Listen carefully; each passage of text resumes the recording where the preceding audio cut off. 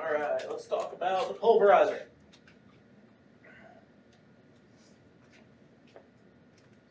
So we got coal silo. We've got a motor operated gate valve. That goes down to a feeder.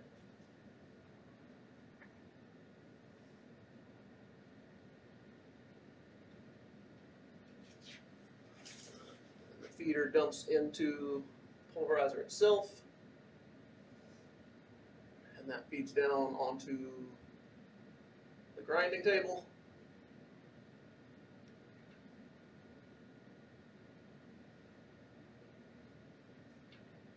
The grinding table is turned by a gearbox, which is turned by a big 4160 motor.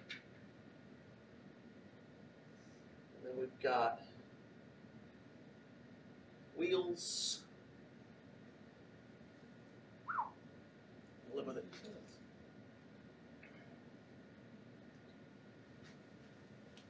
So we got wheel, there's 3 of them, but you can't draw through.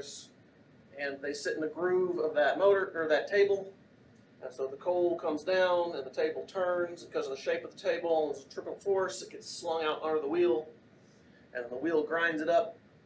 And then it gets ground up until it's like powder. Well, I probably should have reviewed before I did this. So this wheel has like a hinge on it. And it has a couple of springs that hold it down. So it actually has some little bit to adjust in case something gets in there that's not going to get ground up like the coal is. So something like concrete or a wrench or whatever. Track nail. Yeah. Nails from the railroad tracks. Railroad spikes. That's it. All right, so then stuff that does get under there gets kicked out and ends up under the table, and then that gets scooped on and dumped into the pirate hopper.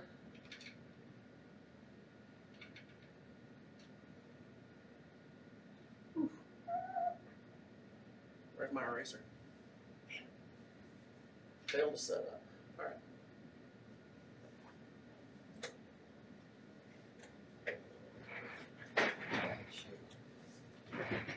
It's good enough, man. It's on the table behind you. All right. So we grind up the coal, and then where does it go? Up. Blast fire. Up. All right, up is a good answer. So we were trying to go up. My answer was going to be to the burner. But you're right, before it goes to the burner, it has to go through the classifier.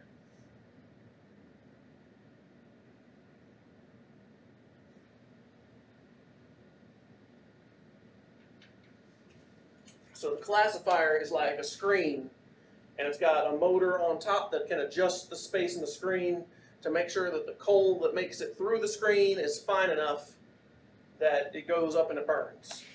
Because coal has a lot of energy in it, but you have to get oxygen to all the parts of it for it to actually burn.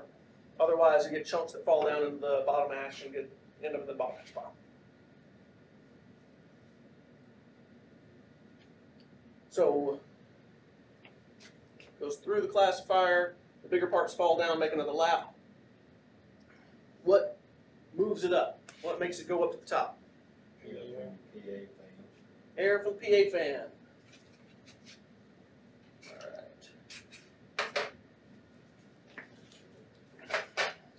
Got under the table, the air blows in and it blows up. And then you've got that giant guillotine damper. And then you've got a flow control damper.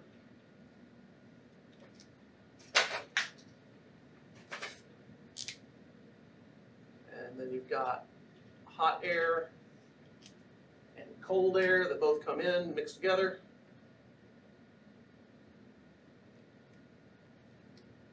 And both of those are coming from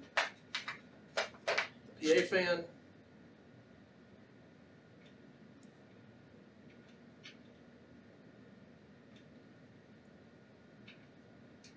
What's PA stand for? Primary air. What's primary mean? First. Right, so this is the first air that comes in contact with the coal. The secondary air comes in the coal at the burner to make sure there's enough oxygen for it to actually burn. We don't call it the secondary air fan, we call it the forced draft fan. Either naming scheme would end up with one of them being the oddball. So the PA, let's go back to black.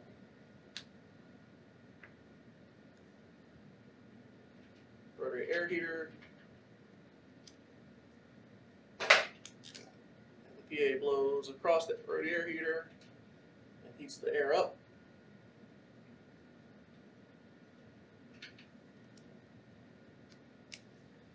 But not all of it. Some of it skips the rotary air heater.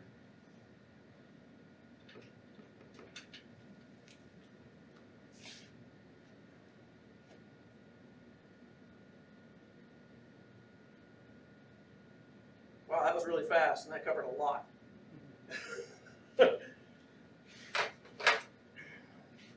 So, PA air blows in, most of it gets heated, some of it bypasses around. The cool air and the hot air mixed together. You got a flow control damper, cut damper, and then that air blows in the bottom of the mill.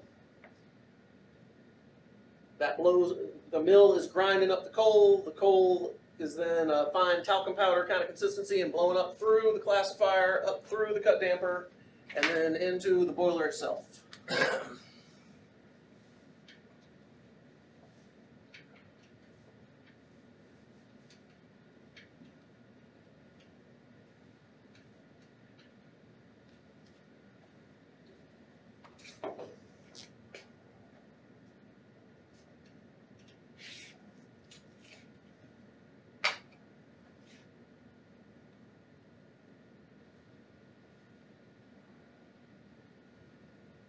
All right. So what is the purpose of the feeder? Flow control. Flow control. Changing the speed that the feeder runs, controls how much coal goes in, which controls how hot the fires are, which then in turn controls how much pressure or megawatts we're making, right?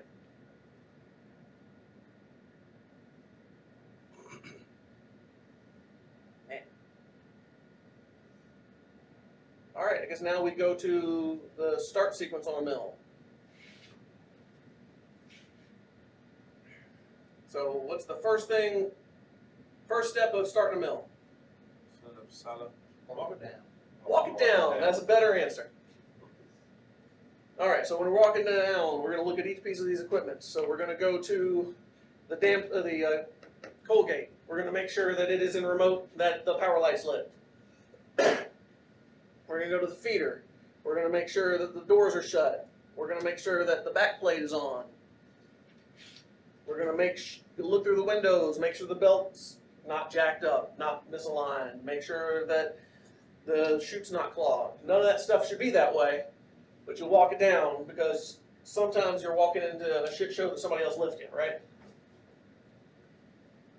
And the controllers need to be saying what? Said, Controller, what it need to say. you need to make sure the controller doesn't have any faults on it, make sure the disconnect's shut and the lights are on, make sure the e-stop is pulled out. Stand by automatic.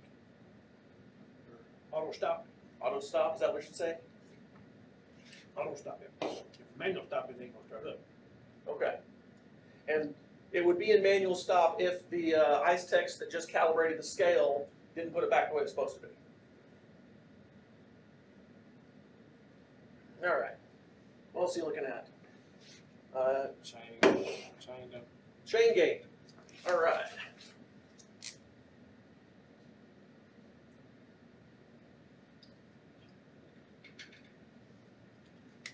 Chain gate is supposed to be shut on a sweep and open when we're done with a sweep. And if it is shut, then it's not tight, so it will let air by. But this flow control damper will go all the way open, and you still won't be getting full flow through it. And that's the kind of low airflow situation where the coal in here you're not carrying out as much as you're putting in. And eventually it builds up until it buries the wheel and trips your motor. Good. This guy has a power switch on it, but there's not like a local light, and the switch isn't on the lotto, so I don't know when the last time that was a problem was. It's been a long time. We kill the power on a lockout, but we kill it at a breaker. We don't kill it locally. These flow control dampers, there's an air valve. You can make sure it's lined up to them. There's lever arms where you got one arm that pushes 3 other things so the vanes all turn at the same time. Those have fallen off in the past. There's no reason to think that came undone during a shutdown, but that's stuff you should look for on your walk down daily. And if those arms aren't right, then you might not be able to get, if one of the cold arms is off, then you'll blow too much cold air in there and you won't be able to get the mill to the temperature you're supposed to. And vice versa if the hot air's off. And if it failed, depends on if it failed to open or shut, what kind of symptoms you get. But if they fail, then it's a problem. And they're not hard to fix either. You just have the control room put it in the position until the arm lines up with where the vane is, and then hook it on there, and then there's some sort of cotter pin or something that you got to get back in. You might have to run to the warehouse and get one of those. Or maybe it's laying right fucking there. I don't know. We'll sit there, make sure the hand wheel spins. Make sure they ain't engaged. All right, seal air. Aha.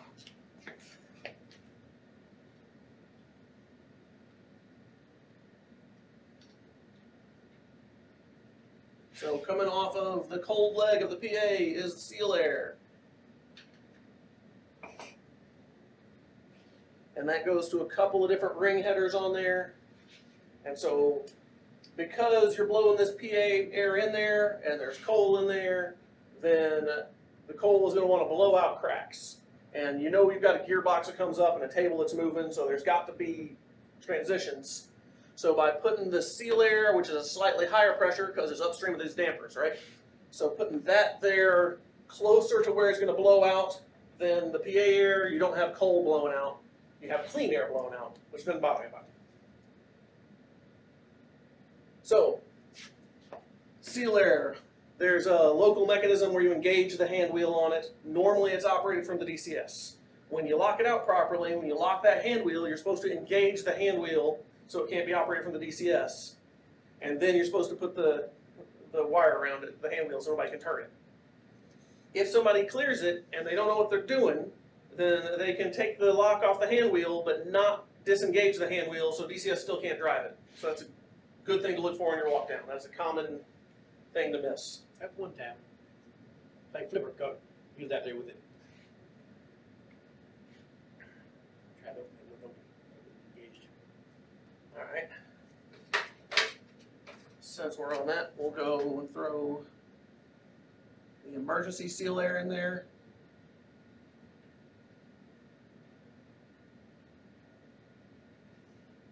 Where is you get emergency seal air from?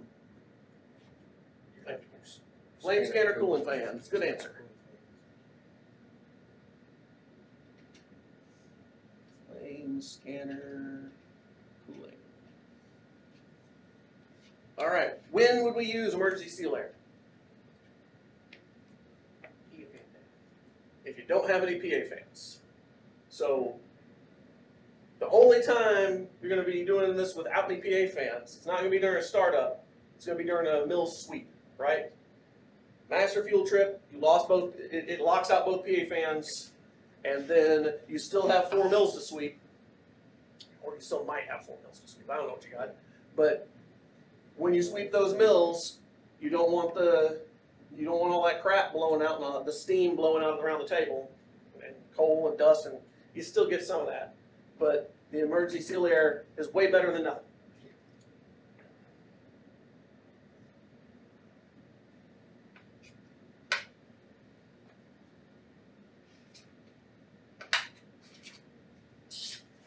There's also an aux steam line. And there's a manual valve. That guy's on the lockout. That guy's not normally full open. It's normally throttled to like 4 turns open, something in that ballpark.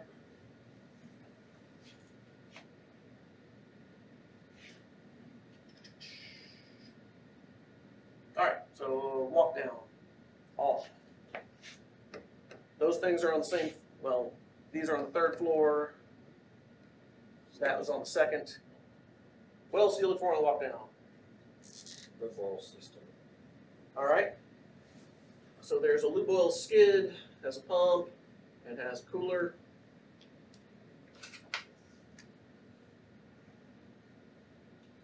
It goes to gearbox, and it comes back and goes to the sump.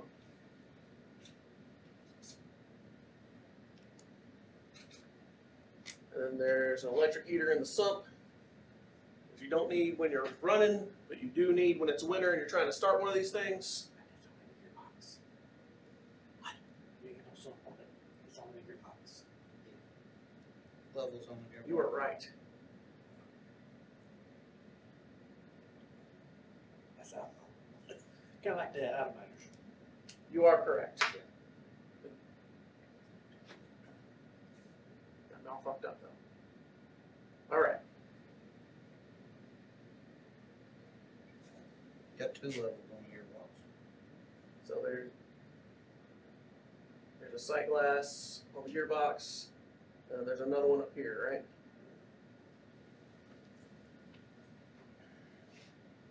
So check your sight glasses on the gearbox. Can you tell me that electric heater is physically in the gearbox? Wow. Okay, I'm learning stuff. I'm gonna have to go walk something down. And then there is cooling water.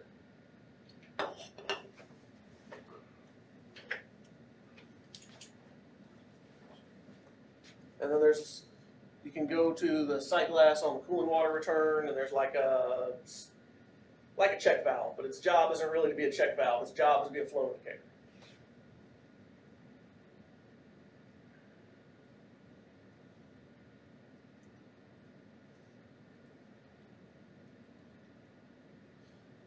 Every now and then we have problems with the cut dampers. Would that be something? Okay, so yes, walk down the cut dampers. You can see. So there's a little flag coming off it, and then there's a limit switch telling it's open or shut, and that flag's supposed to go up against it. These aren't on any kind of lockout because all of these things are all powered by one thing. The air pushes them open or shut from one thing, and there's no way to lock it out because it'll drift. You can turn the air off to it, but there's no springs holding these things in place. The air is open and closed.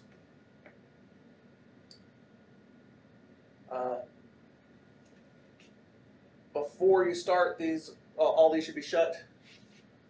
They cause a lot of problems coming open, but I don't think there's something you'll find on the walk down. It's just that some of them get old and get sticky and are problematic.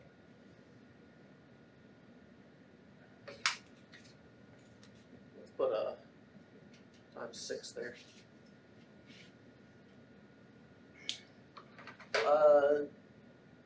On the mezzanine, go to the actual breaker. Make sure the breaker's shut. Make sure the e-stop's pulled out on it. That might be it. What else am I missing, Jackie? That's a pretty good walk down I just did. All right. Except for my imaginary sump. You don't see it every day, you don't.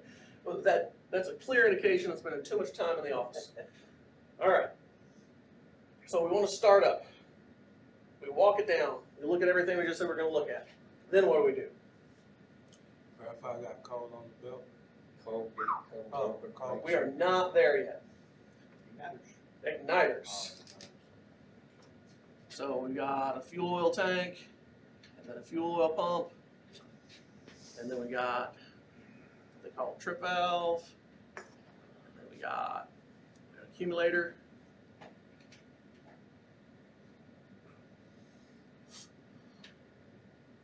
And then we got fuel shutoff valve.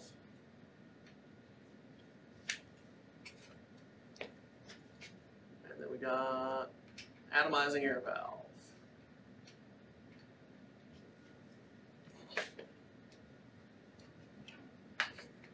So Make sure the accumulator is lined up. Make sure the accumulator has pressure on it. What's the purpose of the accumulator? Like if you have a gun in and you get ready to put another gun in, you're gonna have you may have a sudden drop in pressure, and that accumulator is to keep pressure down on that to try to keep it more steady. Yes. Yes, it compensates for surges in the pressure. So what this physically is you've got a balloon in there, and you've got your, what is it, 90 pounds? 80 pounds of nitrogen inside the balloon, and then you've got oil on the outside, and that oil is going to, what are we at? We're like 110 pounds. So that's greater than 80, so that is going to crunch up that balloon. And then when you open this valve, let's see, how's pressure actually controlled out there?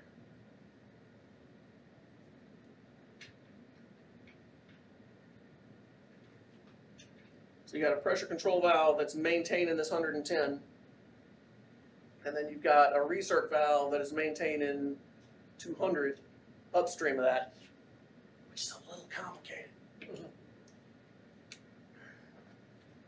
And then when this opens, that 110 pounds dips, and then this balled up nitrogen pushes some oil into the system that gives this valve some time to adjust to make sure that you don't blow out your flames on your other legs. All right. So, light off all 3 pairs of igniters. Verify you have flame on all 6 burners. Then, control room will say that he has all his permits, he's ready for a start. And what's the first step? Bring the oil up to temperature. Colgate's actually before that. So, Verify coal on the belt. verify coal on the belt. So the Colgate comes open, and then you'll verify that there's coal on the belt, which told you that there was coal in the silo, that there wasn't a clog in the pipe, and that the thing actually came open. Sometimes these motors, the position feedback on this is not real. It's counting turns on a motor. It's not looking at a physical limit switch or anything like that. So it's possible for this motor to do its turns and think everything's okay, but for the gears to be stripped out on the inside, or for it to have slipped off the gear or something. And so the actual gate itself didn't move. What do we do when we get in that situation? Yeah, pull the back plate off and dig it out. Yeah, unbolt the black back plate, and then, yeah, typically you kind of push on it pry on it with a bar and get the teeth to meet, and then it comes on. Then the local operator can get it to come on out. Sometimes it will not say open, but it'll be 90% open. And then you'll have to take the hand wheel and put it in local and give it 2 cranks or whatever, get it finish coming open. Charlie's now the way it won't close all the way. Think you gotta manually close the rest of the way. Get it recalibrated one of these days. Charlie. But Charlie Colgate has been a huge problem over and over again. I don't know why just that one, because it's the one that gets used. Does it get used the least? It doesn't. Yeah. The mill gets used the least, but that Colgate probably gets cycled more than all the others. Working it out. All right. So, coal in the belt. After that, then we put the seal air on. Then it opens the guillotine damper, and then it adjusts the airflow. And then it is warming up all the middle of this mill, trying to get it up to the set point. That is 135 Fahrenheit.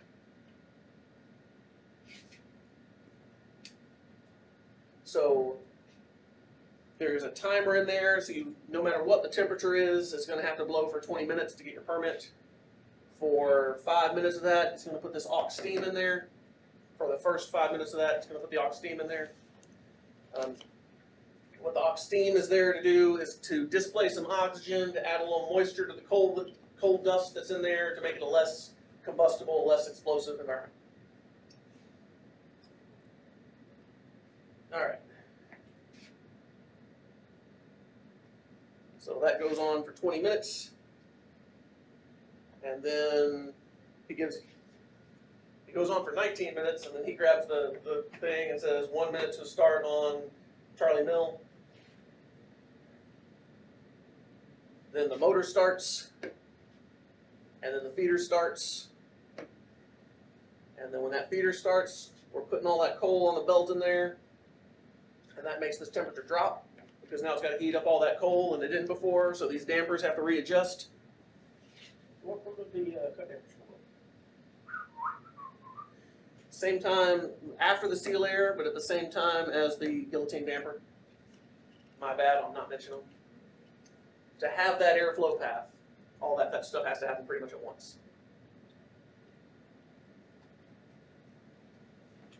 We mentioned them earlier, that some of these stick. If the control room doesn't see the open, then the timer won't start, and you'll never get your 20 minutes, and you'll never get your mill start.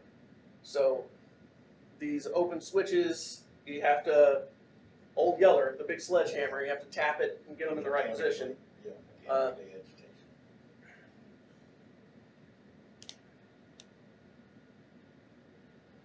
Another thing that's happened with these is these cut dampers, they get an open command, and the solenoid doesn't stay hot this whole time that they're supposed to stay open. The solenoid is supposed to latch and stay open. And then it gets a separate close command that unlatches it, and then springs shut. Well, that unlatching, that latch is worn out. So we went through a phase a couple years ago where a whole bunch of these started failing at the same time. I don't think it was these. I think it was really the seal air that was kicking our ass with it. So it would come open, make its limit, wouldn't latch, didn't know, it has no feedback to know it didn't latch. It would stop energizing the solenoid, and it would go back shut. And just, I don't know, hit the button again. Hit the button again, you get the exact same thing, over and over again. And so a lot of these seal air valves had to be rebuilt. The short-term workaround on that is to get somebody to get in the DCS, and when you want it open, they just manually tell the solenoid, stay on. You just bypass the logic and say, stay on, and it'll stay open. But the solenoid's not designed to be on all the time, so then you have overheating issues. It's not ideal. The ideal is to actually fix it. But when it comes to between selling megawatts and overheating a solenoid, we're going to pick selling megawatts. And then when we can get the 5th mill on and get this mill shut down, then later we'll get the valve really fixed.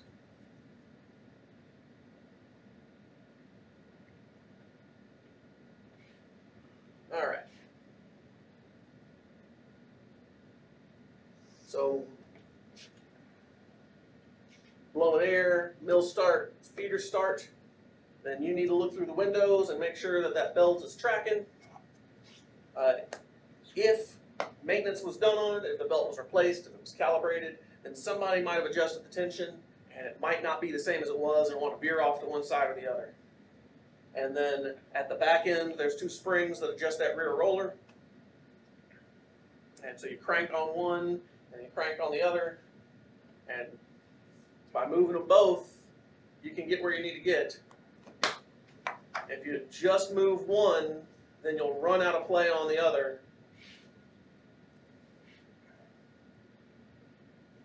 Or say you might be trying to turn it to the left, so you keep loosening on the left side. Keep loosening. Am I saying that right, Jackie? Somebody might want to tax Turn it. to the left. All depends on the bill. All right. If you want to move left, You gotta go to the right side. yeah, Okay. So right and the right side. so you want it to move to the left. Tighten the right side. So you tighten the right, you loosen the left. If all you do is loosen the left, eventually the belt gets too loose and the wheel starts slipping. If all you do is tighten the right, then eventually you run out of play on the thing, and so it's better to adjust them both.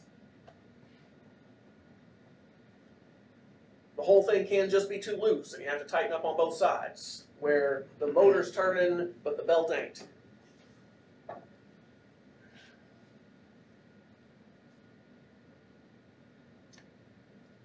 What else do you watch for? pretty much it, right? Make sure you don't lose flow in your code. Okay. We haven't had that before, but normally, you don't have no trouble out of that. Yeah, so in cases where we've had really wet coal in a silo and we're fighting rainstorms, then you can get clogged up in here. And then with coal flows out on the belt, that'll trip a thing. Now, if you're still in your start sequence, then you're kind of okay. If you run out of coal, I don't think it just goes straight to a trip. I don't know how long you got before it calls it good and says no coal's a trip. But you didn't have any coal before, well, why? So there's this little leeway time you get during which you can go and bang on this chute and try and get stuff to fall down. Or just above the valve, that's probably the real culprit. And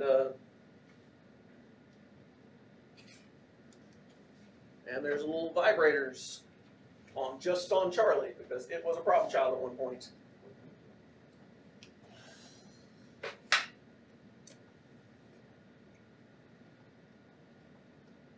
Is it just on Charlie? Yep. It's definitely not on all of them. It's not. If it was on all of them, then the DCS would have a button for it and probably go off every 45 minutes all day. But that's not how it is. It's something you rig a hose up to, an air hose to drive the vibrator. Do that not long ago. And I'm pretty sure it's just Charlie. All right. So then, once we have cold flow, it knocks this temperature down. That temperature has to come back up, but not too high. And then you got another 10 minutes of running like that, and then it releases, and then this feeder speeds up, adding more fuel. The other feeders slow down until they all match, and then that is when it is released to modulate. And then all the feeders are moving together to control pressure in the boiler. You take the igniters out. Then you take your igniters out. And a row of igniters is worth 20 to 30,000 pounds of coal an hour. So that's not something you guys care about, but it's something that the control room operator needs to know when he's deciding, can I put a new mill on? Well, if I add 30,000 kph of fuel, do I have room for the other feeders to back off that much? Because if your feeders are at minimum and you've added this fuel and there's no way to back it out, then what happens? Pressure goes up. Or megawatts go up, but usually at this point, usually in a startup kind of scenario, you don't have the room to put megawatts up yet. All this stuff is locked down.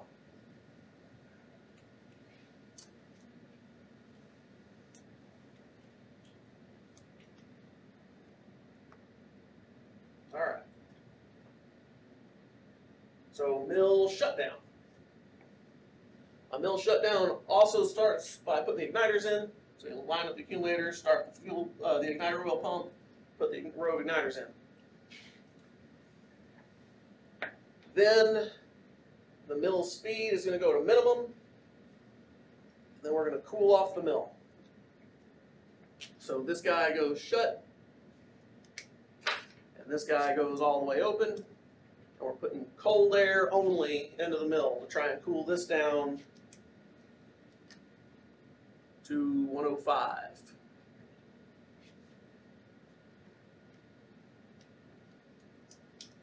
So clearly coal is flammable. Tell me about the fire triangle. What are the components required for a fire? Oxygen, fuel, ignition. Right. You have to have that. Ignition or heat. You have to have enough air and you have to have fuel. And then what does it take to get an explosion? Fuel-rich environment. Dispersion and confinement, right? So this is a confined box and you're blowing air into there with the coal powder. And as long as the fuel is rich enough, then a spark will not set it off. But if it thins out, then that's when you go through an area where it's dangerous. So before we shut down the feeder and let it thin out, we got to get it cooled down so that we feel like there's not any chance of a spark causing an explosion. What you got? What are we what's the air, the PA air at after we start up? It says 135 to start it up, to get the permit. So 135 is the normal set point. I want to say somewhere around 128 is what it takes to actually start it. So yeah, 130. If you're running normally, 135 is what you're going to be at. And we got to cool it down to 105. And a control room operator that's trying to conserve fuel will take this set point into manual, and he will type in 115 and cool it down to 115 before he starts putting oil in there. Because why not? And that might save you 10 minutes before it starts the shutdown sequence, and that's 10 minutes of oil at 40 gallons a minute, and that'll fill your truck quite a few times.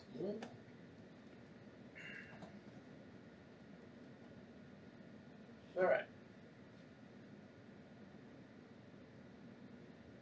So after it cools down to 105, then the feeder stops. Well, no, yeah, then the coal gate shuts.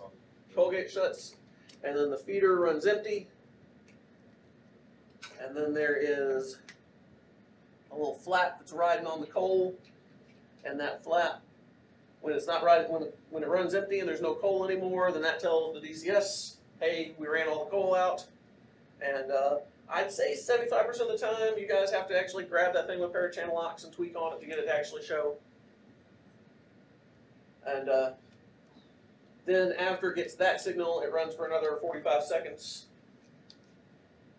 How the coal gate actually shuts, if it shuts, should be what, about 4 to 5 minutes till we should run 4 completely out? minutes. Coal 4 minutes off almost exactly. Oh, 4 minutes almost exactly. So if, I think what you're leading towards, Yeah. is if it runs 6 minutes and the coal hasn't run out, it's probably not gonna. This coal gate's probably not really shut. As we discussed, where the limits are wrong, on Charlie in particular, where it thinks it's shut, but it's not. All right.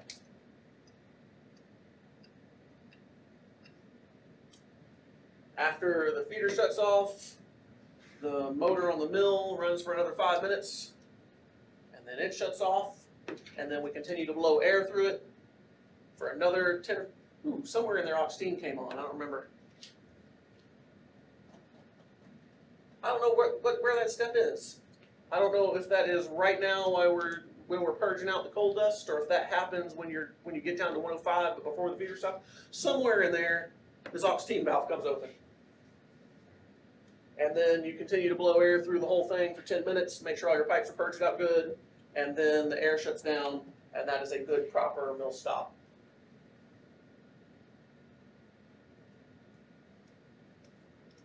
What will cause a mill to trip?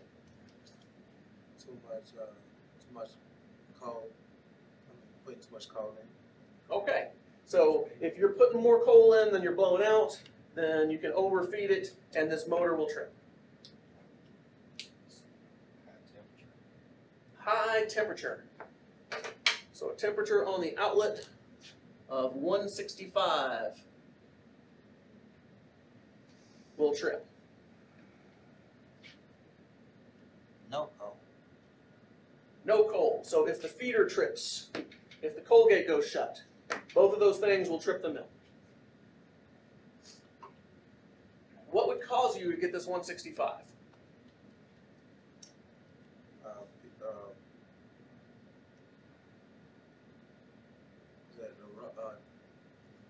valve right there that introduces the temperature control.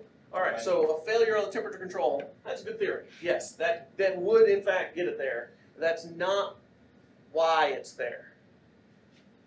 Why it's there is if this coal chute gets clogged up with wet coal and the coal stops falling down, then you have to worry about blowing this thing into that thinned out environment, right? Going through an explosive stage. Well, since you're not putting coal in there to cool off the air, this air temperature starts going up in response. So that 165 was picked as a number that shows the temperature is rising above normal, which is an indication that you've lost cold flow through other means. It's kind of defense because there used to be a vindicator on here to tell you that the cold chute was stopped up. And those things trip the mills all the time for when we didn't want them tripped. So because we bypass those, we have to have that 165 in there to protect against. Occasionally, remember I talked about these dampers not working? I think it was Echo that was really bad about having those dampers leak by. So the hot air dampers would leak by and we'd have trouble keeping it below that 165 during a start when there's no coal in there at all. And we wouldn't be able to blow for 20 minutes because in 7 minutes you'd get to your 165 and the whole thing would trip and be over.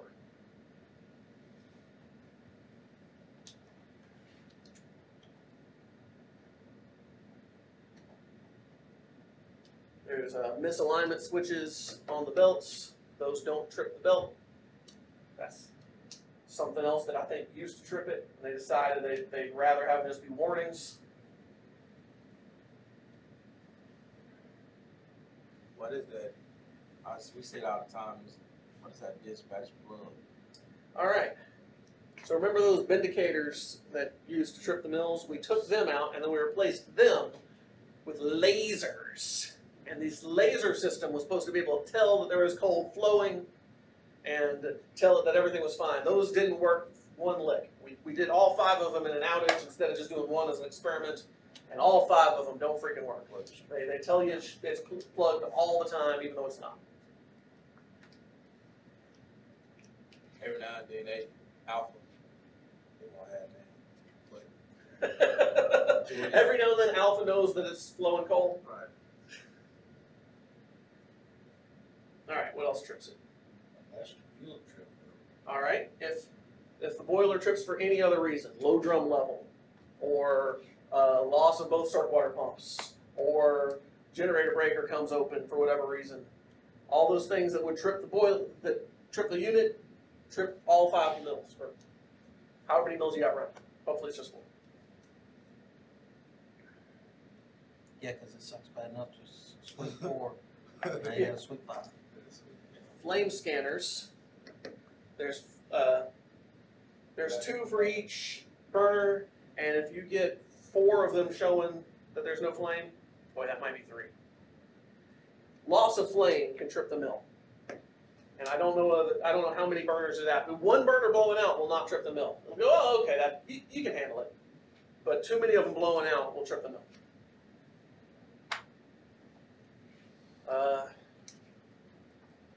Low airflow will trip the mill. That's a rare problem. It's kind of related to the too much coal that we talked about earlier building up in there. If you don't have enough air, it's the same problem as having too much coal. You end up clogging it up and tripping it. So there's a trip prior to tripping on backed up that says, hey, you don't have enough airflow. You can't keep this up, dude.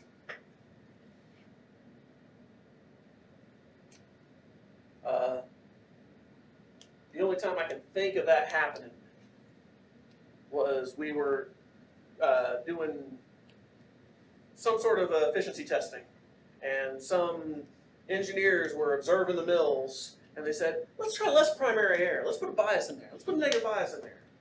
And they kept walking that bias down until they walked it down all the way to the trip set point. A good control room operator would know he was getting close to that set point and would tell the engineer, go to hell, this is my plant, I'm not doing that.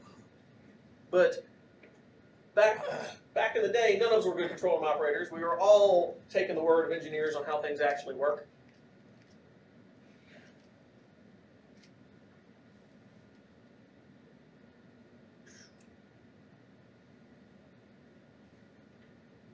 All right.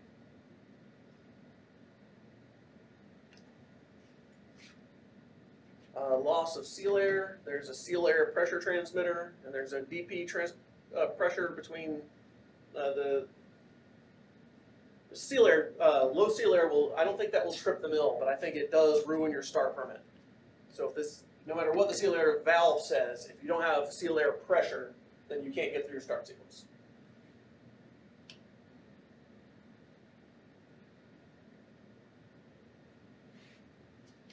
Lube oil pressure will trip the mill. So loss of the lube oil pump, obviously, will trip the mill.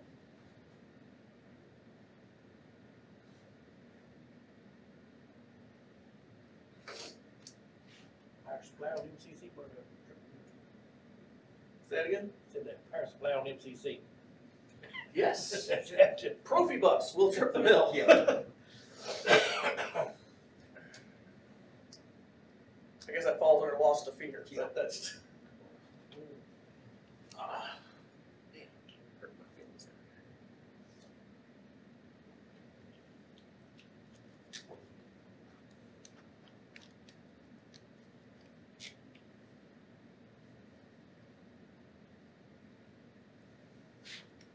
All right.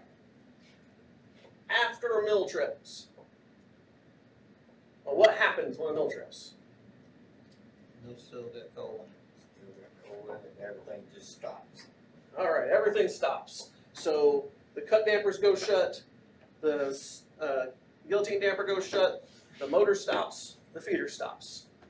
Colgate does not automatically go shut. So be aware of that. That's something you need to make sure happens before you start cleaning out the feeder.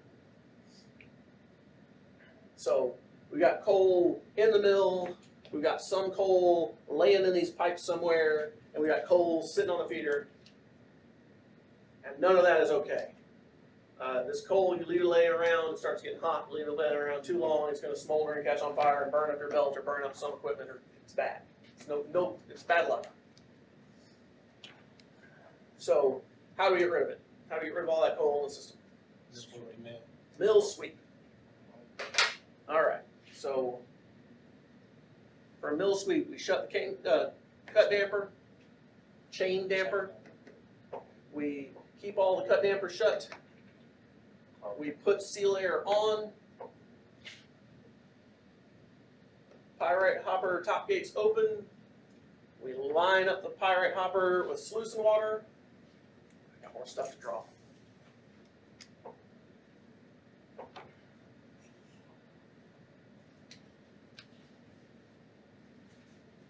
Where does the sluicing water come from?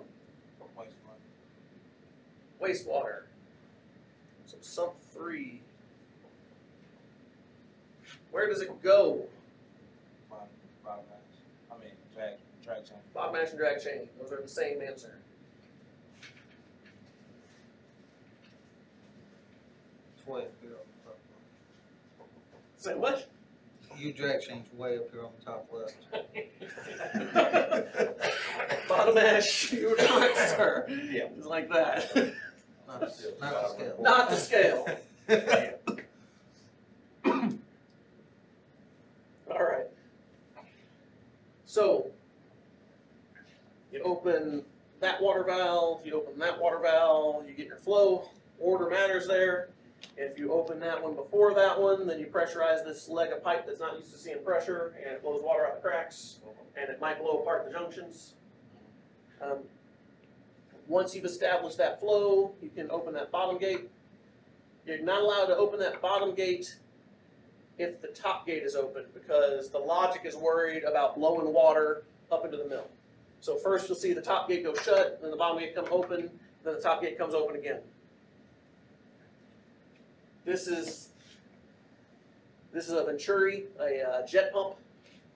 So it's like the fertilizer wands you use, right? You've got your Miracle Grow, and you got your hose water running across, and it sucks the Miracle Grow out and mixes it with your water. It's like that.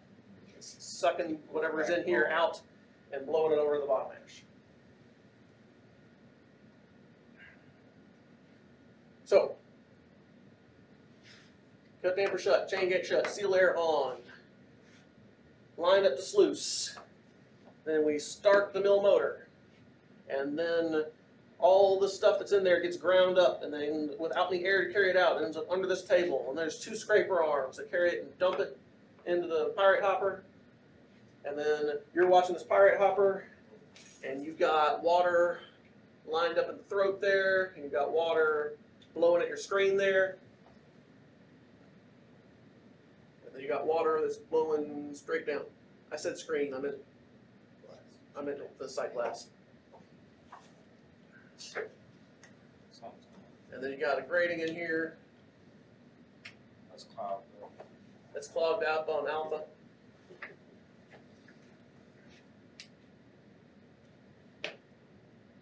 Which I guess I didn't see it coming. You know, I saw that they replaced the grating with a smaller grating, and I was like, huh, should be fine. Let's still catch the rocks and pull them out. But nope, you get rocks the exact right size of that, and it's a problem. All right. When we're sweeping, about what time do we start putting inerting steam on that? Yeah, right before the mills, anytime before the motor starts. Okay. And this is that time where you'll be really thankful that you got to crank down to 4 turns, or 2 turns, 3 turns, somewhere in there, because if it is wide open, then this is not a pleasant place to be. It's not a pleasant place to be anyway. All right, so then we're shoving all this coal in here, and then it builds up and it covers the sight glass, and then you call the control room, say shut the top gate. The top gate goes shut, and the sluicing water keeps going, and all the stuff that built up in there now gets to fall through. And then you say open the top gate. Well, he can't open the top gate. No, he can't. Yeah, he can't open the top gate if the bottom gate's open. So you got to shut the bottom gate, open the top gate, open the bottom gate back up. Oh, that's what they want to see. So, and then you'll watch it, and then it'll fill up again, and the amount it takes longer each time until after, I don't know, 5 or 10 of these cycles. You go, all right, it's still dusty, but that's as good as it's going to get. Someday actually gotta open up the sight glass and wash it out. Big chunks of it go through. Wash it out, clean it. Continue on sometimes. Prior to starting, we should have already, with the top gate shut, opened that sight glass and pulled out all the rocks we can. And then in the middle, you might have to do that again. You might have to shut that top gate and then open the glass and then clear stuff out.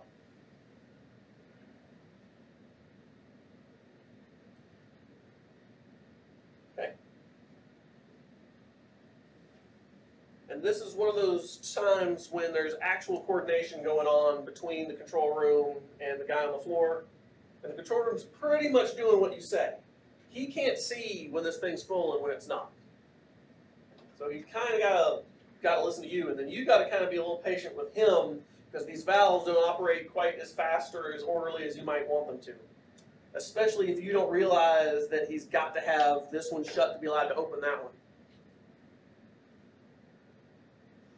And then you're like, why the hell is he doing that? Does he even know what button he's pushing? I didn't say anything about the damn bottom gate. That's part of how it works. All right. So then you tell him you got a good sweep, and he shuts off the motor, and then he does a pipe purge. So then you open up the chain gate back up, and then he lines up air, hot air shut, cold air open, and blows cold air through it for 10 minutes, 20 minutes, 10 minutes.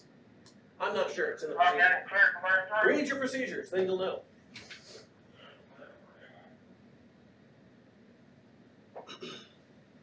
And that's a mill sweep.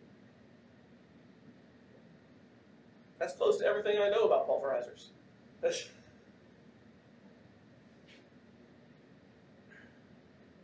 How many tons? 100%.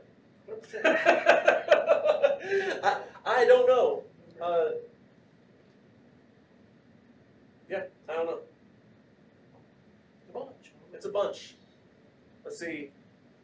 Let's come up with a guesstimate. So at a full load, a silo drops about 10% in an hour. And at full load, one of these is putting out 80 kph. 80 kph is 90 tons an hour. So 10% is 90 tons. So then I got 900 tons in my whole silo based on that thumbnail calculation. It is. And we fill those silos 4 times a day. We burn If we're pushing full load all day, we'll burn between 8,000 and 9,000 tons. If we're only pushing 45% load, we'll burn 5,000 tons. But we'd rather be pushing full load for multiple reasons. One is it means we're making money. If they're not asking for full load, it means they can't sell the megawatts enough to keep us in the black. Another is the unit just, everything is tuned for that full load. Everything is tuned for 730 gross megawatts. So it's more efficient.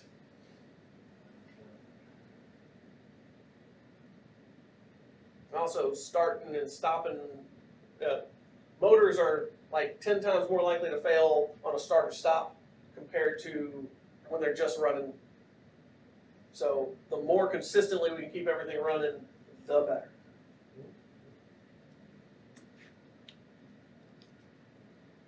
All right, that's all I got. Anybody got any questions? Anything to add? Anything you think I missed, Jackie? I can't think of that right now. All right. Did better than usual. Except for that something.